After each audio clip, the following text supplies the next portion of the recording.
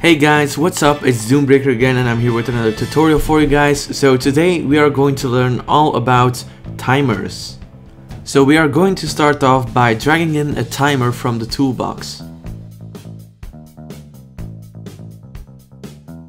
As you can see, the timer is not visible in your form, but it is located in a little toolbar under your form. We are going to start off by going to properties and locate the interval property. The interval property is basically how much time the timer needs between each tick. The interval is written in milliseconds, so this means that 1000 milliseconds is equal to 1 second. Alright, so let's write a simple program that can count.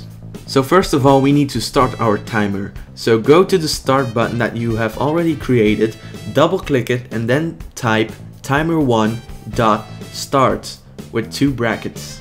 Do the same thing with the stop button, but instead of typing timer1.start, type timer1.stop. Now you're going to see me do some stuff in an order that doesn't make any sense.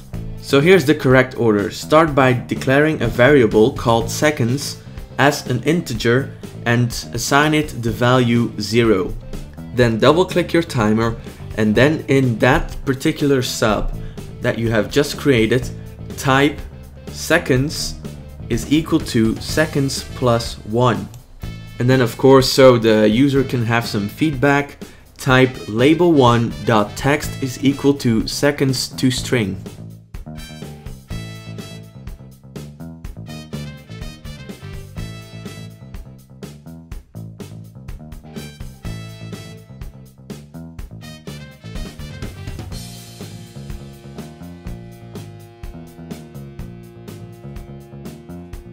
And you're done. So basically, if you debug now, press start, it will start counting.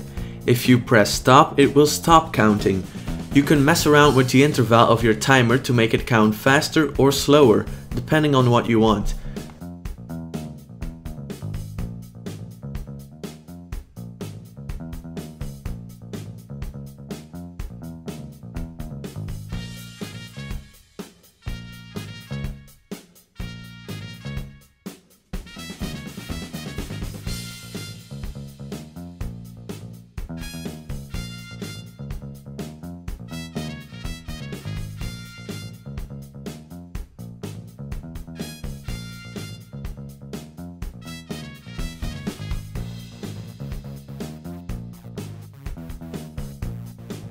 So thank you guys for watching. If you like this video, please click the like button below.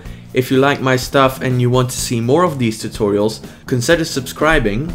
And that's it. Bye.